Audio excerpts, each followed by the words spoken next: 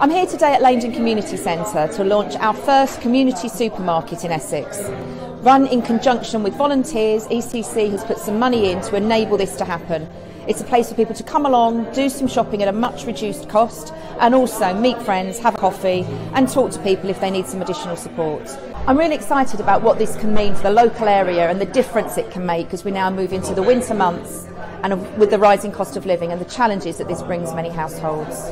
So today we're at Laindon's Community Supermarket. It's a really exciting day. We've been leading up to this for a few months now, and what's really exciting about this is there's lots and lots of different partners working together. There's ourselves at Laindon Council, Essex County Council, the fantastic Billericay Street Pastors and Hope 316 who have put all of this wonderful stuff on, and it's really important for our community, especially in times like these and leading up to Christmas, for people to be able to come, have a cup of tea, have a chat, do an affordable shop and find out what's out there. I think the community supermarket is a good idea.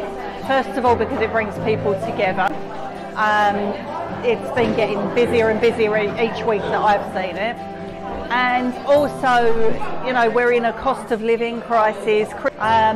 We all need to save a few quid at this time of the year.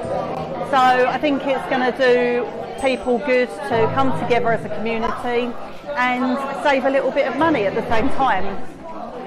Well, we're all struggling with the rising cost of living at the moment, particularly when it comes to food, rent and utilities. So projects like the community supermarket here in Laindon are going to make life a bit more manageable and a bit more bearable for people, both in and out of work.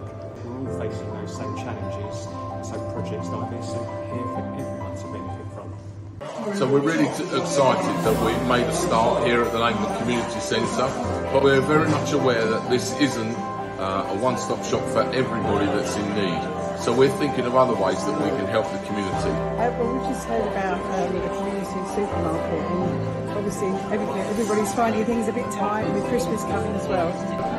If you want to find out more about this project and also what additional support is available, then you can go online and check out the information on our cost of living support hub.